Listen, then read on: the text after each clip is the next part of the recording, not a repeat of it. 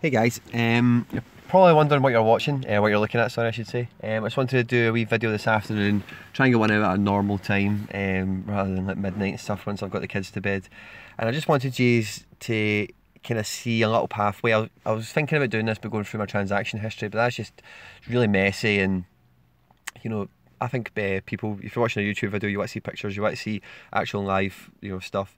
So what you see here, I've got two friends that I send, I have in the past sent screenshots of my portfolio to. One of them introduced me to Football Index, doesn't play it anymore, and another one is just a really close friend. He's in the financial kind of world and understands these things pretty well. So he's just good for advice, and he's a big football fan as well. So be kind of, he's quite valuable to me. But I basically had a bunch of pictures just showing this portfolio starting from like one holding, moving all the way up to where it is now, and I didn't want to bore you by going through, we've bought 5 Cancelo, we've bought 5 Lopez, we've bought 2 Mbappe, So I've just took you right to this page here. So what inspired me for this, guys, is I was chatting to somebody in the comment section yesterday, the day before, and he was talking about how he's got a £45 portfolio, and it just really took me back to those early stages when you're just getting your first couple of deposits in and a lot of positions you're looking at and how to turn them around. So what I used to do, and if you look at this quite clearly, I would think to myself, kind of like I did, in one of the last couple of videos, but, like I've got, say, £10 in my account, I'm thinking about putting £10 on this game here, goal scorer or whatever. No, I'm not going to do that. I'll put £10 in my portfolio and I'll buy 5 Diaz. Boom, go and do that. A couple of days, next week later, right, okay, I've got a spare couple of quid, I'll put a bet on, and then, you know that feeling when you're just betting for the sake of betting? Yeah, when I got that feeling, I would just go, right, sack it, I'm not doing it. I'll put 20 quid in and I'll buy 2 Mbappe, or, so on and so forth. And that's how I kind of get to this position here. And as you can see, most of the holdings are in a decent position, I don't think Mbappe did us any favours like, in terms of bonuses or buzz or anything like that. Ronaldo did, I can remember that much. Ronnie and Cancelo are very good. Diaz is very, again, I should have maybe took the picture of the day before this, but when I've screenshotted it, you can see the text I sent to my pal the day before I put him up for sale. He was like down at £1.50, and I said, I'm just going to sell him tomorrow, I'm just done with him. The next day, get linked back in with Real Madrid from Leon, and he just shot up, like you see here. So you just never know when media things are going to take place and really move the portfolio.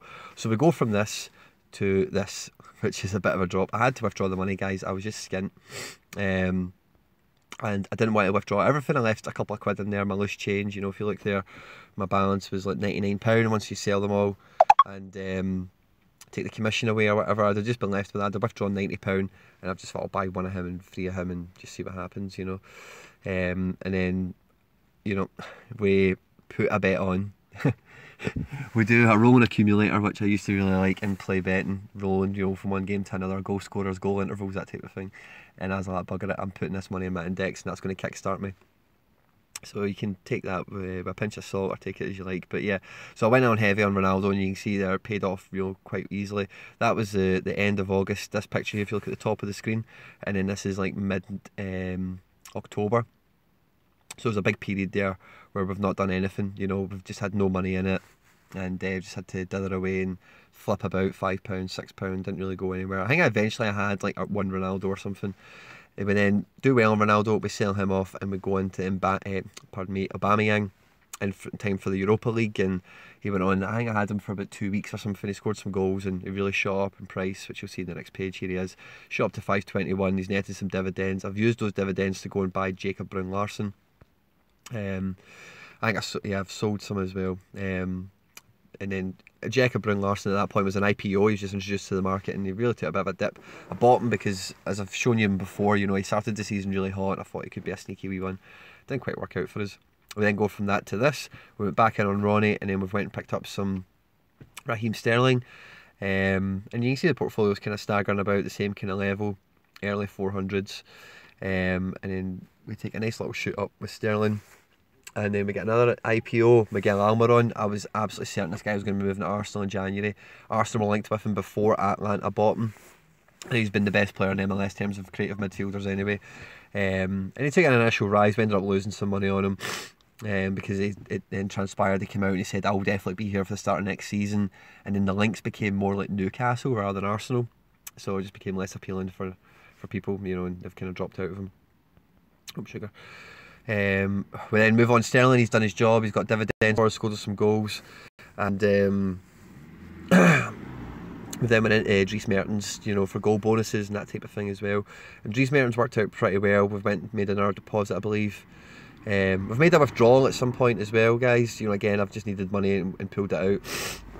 Yeah, so I've sold Sterling. We've made money on him. I've withdrawn a bunch, and then, you know, we went back in on Mertens, and then we've made another little deposit. And we've got De Bruyne in, and that's when I thought he was going to be coming back from injury. It didn't quite work out like that.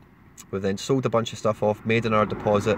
This money here was just, I think, off the withdrawal I made back here. I was kind of keeping that money in the back burner in case I needed that again. And I've saved up some more money, and when my wages have came in or whatever, I've then topped it back up. And we've got our 100 Sané. Dries Mertens, as you can see, he's doing really well there. He's netted some bonuses by this point, but then he goes and Napoli get knocked out of the Champions League by Liverpool, and he just dropped all the way down to the sort of price you see him sitting at today. We then go from that to this. Sané's doing really well. We're picking up deniers. We've done a good turn on Mata when Jose gets sacked, and Vincent Kompany, they didn't. Yeah, I think we've maybe got him to 99 pence before we sold him. And then there you see Sané moving away. A nice bit of profit, and then from there we make a withdrawal and we start with the portfolio that you guys now see. So I wanted to show you this, guys, really, as much as anything, to show you that it's important to have positions that do well and make money, right? But what really stimulates your portfolio and really keeps it going is small regular deposits. And then equally, like you can see in my cost and my price section at the top here, it's making withdrawals when you make money. You know, when you've closed a position that does really well. Like if you look at Sterling, we've finished £30 up, and then I've obviously sold them and thought I'm going to take £100 out of that, or whatever it works out to be. And you need to, as much as you want to make regular deposits, if you need money, as soon as a position, you know, like Sterling, you know, a holding you've got sits well, you want to be selling that, you know, and moving on to the next one, and pulling some money out, put it in your back pocket, use that profit, roll it over, and make that work for you rather than your own money. That's the position you ideally want to get to, is the position where you've got more money that you've earned in this sloshing about rather than money you've deposited. But you need to deposit money to generate money. Money makes money, basically, guys. So as I say, I just wanted to take these back. And you know, as I say, this channel, guys, the main thing I'm kind of aiming this at is people like me and people like you. If you're watching this, you've not got thousands of pounds. If you're watching the guys on Twitter that play this, they've got £100,000 portfolios, or I just broke £10,000 barrier on dividends and all that type of stuff, and it's amazing if you've got that level of money. But the fact is most people don't. You need to start somewhere, and you need to play within your own margins, within your own means, and making the most of people. And as you can see, this is the kind of strategies I would run when it's a small portfolio, 1 or 2 holdings at the most, and when you're kind of between positions, you don't want to miss out on somebody. You maybe move it up, like I've got there now, to maybe 3 or 4, and then you see who pans out and who doesn't, and you make your moves off the back of that.